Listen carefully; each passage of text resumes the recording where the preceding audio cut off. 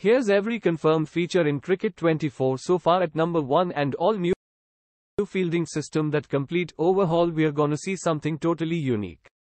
Will it be good, unique or unique? We'll have to wait and see. At number 2, cross-platform service. So you can play with players from different platforms, share content from PC to PS5 and play with Xbox players, even if you're playing on PC. At number 3, fantasy cricket. You can build your own team by collecting player cards and you can use the team to play online with other players.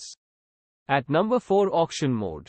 Finally, a modern PC that we have seen for years in Android games. If we have cutscenes, voice actors, then this might be truly great. At number 5, more license seems than ever. They have confirmed licensing for Australia, England, South Africa, New Zealand, Ireland, and West Indies, but we might get 2 licensed IPL teams as well. Big Ant are sponsors for SRH and Delhi's, so we might get those 2 teams. Cricket 24 is being marketed as the first truly global credit game. They need to get at least 1 or 2 Asian teams to go global. Maybe Sri Lanka, maybe Pakistan, or maybe even India. 99% we won't get India, but let's hope. But we are getting more than 200 licensed players, which is awesome regardless. At number 6, new batting animations. At last, we might be getting actual real-life pattern animations from the Dawn and the Little Master. But this isn't confirmed yet. They have said we might possibly get such an environment, but we are for sure getting other new batting animations. At number 7, Ashes Immersion Experience. Does this mean a story, a normal Ashes game mode like previous games, maybe cutscenes and press conferences and all that?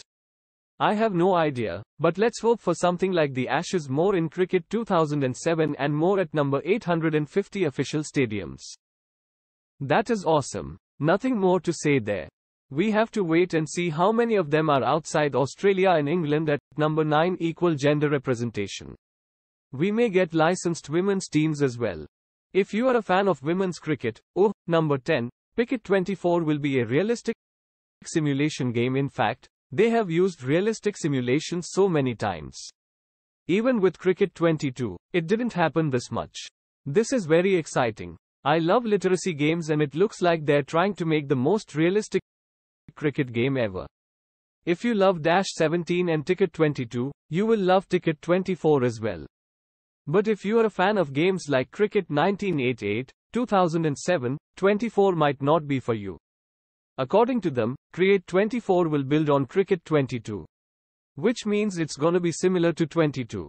I hope it feels at least a little different and not a copy-paste. Trigger 24 is come out in June and I think it will in early June. Subscribe for all the updates, new features, news, and anything and everything about Cricket 24. All that will be right here in one place. Click the video on screen to see more about Cricket 24 for now. Subscribe. It really means a lot. Thanks for watching, and have a great day wherever you are.